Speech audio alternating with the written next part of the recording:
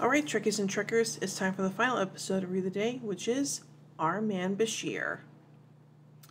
A glass screen shatters as a man with a patch over one eye is hurled backwards through it. On the other side of the screen, Dr. Bashir stands casually, dressed in a tuxedo, on his back towards his female companion, Caprice. She smiles as she hands him a bottle of champagne, but she has a troubled look on her face. Bashir looks at the bottle and sees the reflection of their man, whose gun has been attempting to sneak up on him. With nothing else to use for a weapon, Bashir turns around quickly and uncorks the bottle, using the cork as a projectile to render the other man unconscious. He turns to Caprice and the two embrace, but they're interrupted by clapping from elsewhere in the room. It is Aleem Garrick, who has broken into Holosuite because he is curious to know what Bashir is doing. Garrick knows that Bashir has been visiting Holosuite repeatedly ever since he received his new holo program, and yet the doctors haven't told anyone what the program is. Despite Bashir's protests, Garrick uses his usual charm and tactfulness to convince the doctor to allow him to stay and observe. However, he knows that Bashir's companion has just left. The doctor is obviously not amused, but Garrick assures him they will have a wonderful time together. Garrick then tells Bashir, "After all, what could possibly go wrong?" As Garrick and Bashir enter the doctor's official apartment in Kowloon, part of Hong Kong, Garrick takes in the decor of 1964 Earth before they're joined by Bashir's valet, Mona Lovesit. She reveals that behind one of Bashir's walls is an assortment of firearms. Between this and the lavish surroundings, Garrick surmises that Bashir is playing some kind of rich playboy. On the contrary, Bashir says, he is a spy, a top-class secret agent whose clothing, equipment, lodgings, and adoring female companions are all provided to him by a grateful government. Garrick remarks rarely that he, who really has been a spy, must have joined the wrong intelligence service. Meanwhile, Cisco, Kira, Worf, Dax, and Wells O'Brien return from a conference only to discover their runabout has been sabotaged. The USS Orinoco is about to explode, so Eddington beams them out. Unfortunately, the explosion comes during the transport, and as the crew materialize, a bright flash forces the station crew to avert their eyes. Only smoke remains, and Eddington is stunned. Eddington rushes down to the pit and ops to evaluate the next move, and Odo arrives to understand what's going on. The primary engineering coils were overloaded, but the crew members' patterns are still stuck in the transporter buffer. Given the immense amount of space required to store neural information, and the fact that the buffer will soon lose coherence and the signatures with it, Eddington orders the computer to wipe all memory necessary in order to save the patterns. Consequently, all power to the station goes out while the crew members are somewhere in the station. Me and Odo have no idea exactly where they are.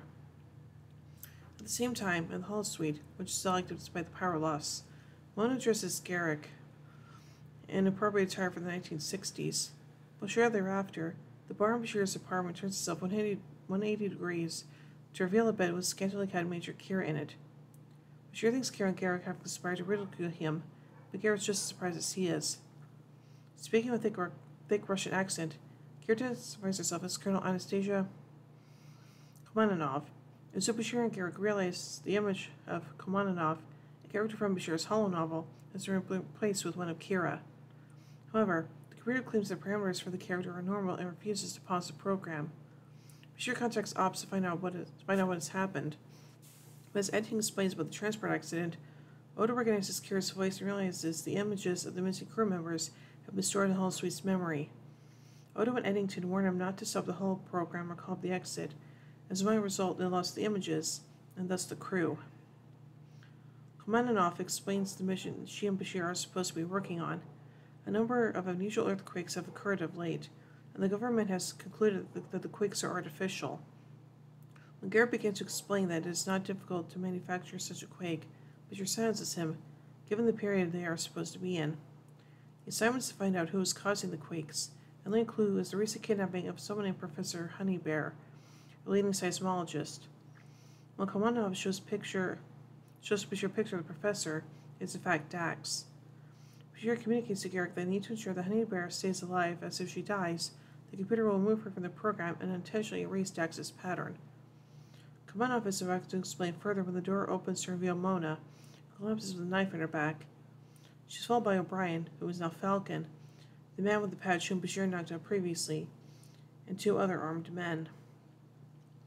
Komandanov asks Falcon for a last kiss with Bashir, and Falcon accepts. As they kiss, she tells Bashir to remove her earring, It's a bomb. He does so, and the bomb knocks out Falcon. Garrick, Bashir, and Kamanov proceed to knock out Falcon's henchmen. Kamanov nearly kills O'Brien, but Bashir stops her from doing so. This makes Kamanov question his motives, as Falcon has been trying to kill Bashir for 9 years. Bashir notices that Garrick's mouth is bleeding after the fight, and they realize that the safety mechanisms on the holosuite have been disabled. And that in addition to keeping the 5 crew members' parents alive in the story, Garrick and Bashir must take care to protect their own lives as well. Kamanov then proceeds with the mission. She knows that Hippocrates Noah has been kidnapping the world's best minds for the past 6 months, and that he had met each one at a club in Paris. Kamanov, Bashir, and Garrick set out to visit the club. Meanwhile, Odo and Eddington go to the holosuite with Quark and Rom to determine the nature of the crew's integration. Rom has made significant modifications, but Eddington is able to confirm the crew's physical patterns. However, their neural energy cannot be stored there.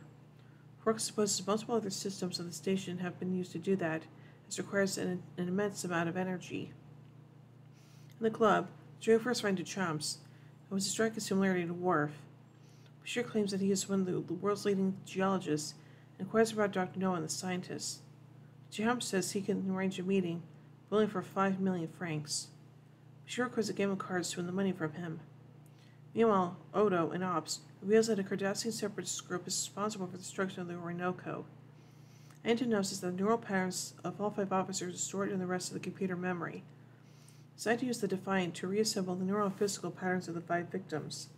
The ROM says he needs to modify the system interface with the ship. Meanwhile, Bashir has won the money in a game of Baccarat and has to meet with Dr. Noah. Duchamps knocks the trio out with a puff of toxic cigar smoke. When they awaken, a man is ready for them. He introduces himself as Hippocrates Noah, who looks exactly like Benjamin Sisko. Bashir then notices that the room they are in is atop Mount Everest. Dr. Noah decides to test Bashir's geological knowledge by showing him one of his artifacts. When Bashir identifies the various stones, Noah then announces his plan, also revealing hidden control panel and Professor Bear with Dax's appearance. He reveals that he has placed massive underground lasers in strategic positions, and that he plans to activate them all at once, shrinking the Earth, killing all of its inhabitants, and forcing the oceans to cover the entire globe, except the highest point on Earth, his complex on Mount Everest.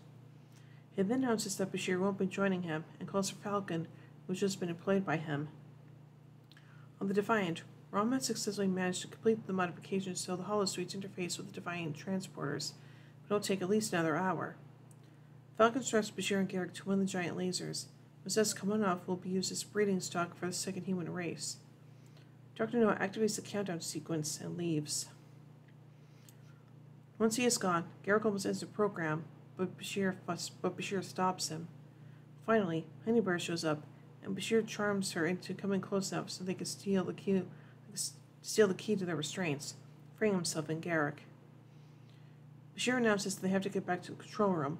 According to the program's storyline, one of the 2 female leads, Anastasia/Kira or Honey/Jadzia, is supposed to end up with the hero, while the other one dies. They have to prevent them happening to either of them. Garrick objects, saying that the odds are against them and it's time to quit. Bashir is appalled, and an argument ensues. Garrick says that Bashir was a real spy and an overgrown child of play acting as one. He understands there are times when it's better to save oneself than risk one's life against impossible odds. Garrick starts to address the computer, but Bashir aims his backup gun at him. Reminding him that he calls for the exit, he may start the program and kill Sisko and the others. Garrick tells Bashir to face reality. He is not a hero.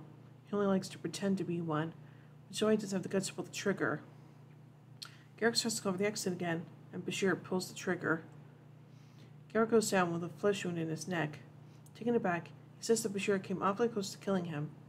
Bashir coolly asks him, "What makes you think I wasn't trying?" Impressed, Garrick voices no further objections as Bashir leads him back to the control room. Bashir and Garrick hold Noah and his henchmen at gunpoint until Duchamps arrives and disarms them. However, Julian receives a comm signal from Eddington. It's going to try rematerializing the patterns in about 2 minutes. After hearing the signal, Noah decides to kill Bashir. However, Bashir pretends to surrender, believing that Noah has the right idea after all. Noah does not believe a word of it, but Bashir gives a lengthy speech, imitating the conversation he and Garrick had earlier. Noah's still not convinced, so Bashir then does the unthinkable. He activates Noah's machine, destroying all life on holographic Earth. Noah's stunned and unsure what to do next. The program obviously didn't have a script that allowed his plan to actually succeed. Deciding, despite his uncertainty, that he will kill Bashir anyway, he starts to aim his gun. Ram activates the transport, rematerializes Cisco, Kira, O'Brien, Worf, and Dax. O'Brien is appalled at Ram's messy modifications to the Defiant, not knowing that they saved his life. Back in the holosuite, Kira congratulates Bashir on his ingenious solution, saving the day by destroying the world. The Cardassian has gained a new respect for his human friend, and proposes that they meet again inside the program, Bashir's apartment in Hong Kong, for their next lunch meeting. Nice. So anyway, let's take a look at some continuity surrounding this episode. The fifth season episode, A Simple Investigation, indicated that Bashir continued to enjoy the Julian Bashir Secret Agent series of holonovels. By the time of investigation, however, Bashir had involved other members of the senior staff in his fandom.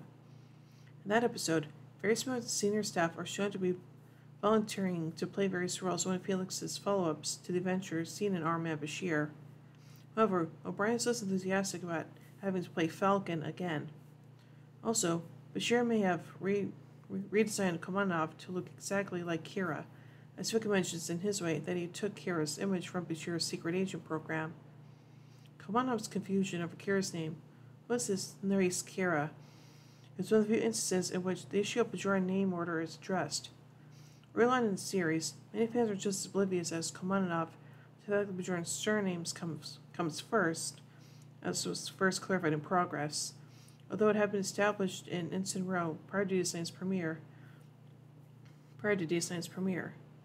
The name order is similar to Chinese and Hungarian names rendered in English, and thus although Kira's name is Kira Nerys, Kira is the major surname.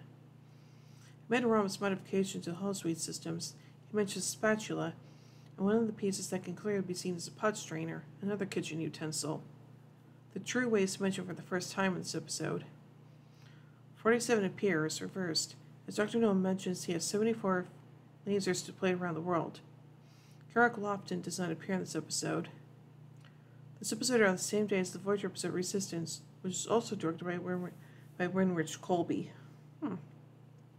So overall, this episode is pretty darn good, and yeah, there are a whole lot of James Bond homages as well, but I'm not going to address all of them because that would take a really long time, so yeah. So overall, I give Our Man Bashir 4 warp cores out of 5. Anyway, tune in on Fridays when we take a look at the next episode, Homefront.